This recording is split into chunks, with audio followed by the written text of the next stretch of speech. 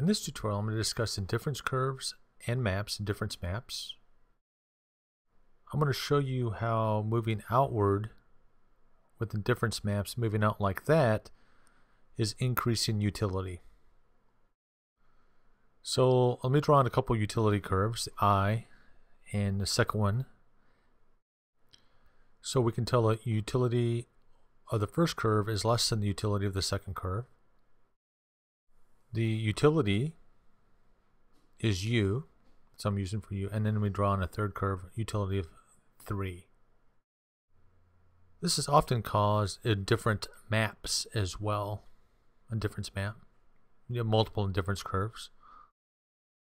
So if I draw in a point here, point A, and I have 10x and 60y, the utility at this point is equal to some function with 10x and 60y.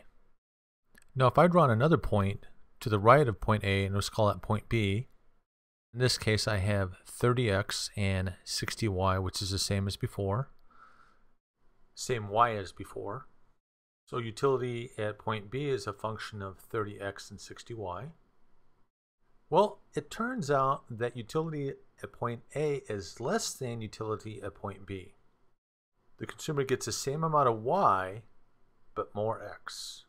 So they'll be happier. I will continue on and add point C sometime, point C, and at that point there is 50x and 60y. So the utility at point C is a function of consuming 50x and 60y. Utility at point B is less than utility at point C.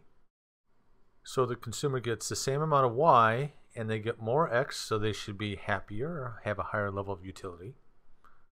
So in the end, it turns out that as you move out, kind of like that, this utility moving out like that, you have higher levels of utility.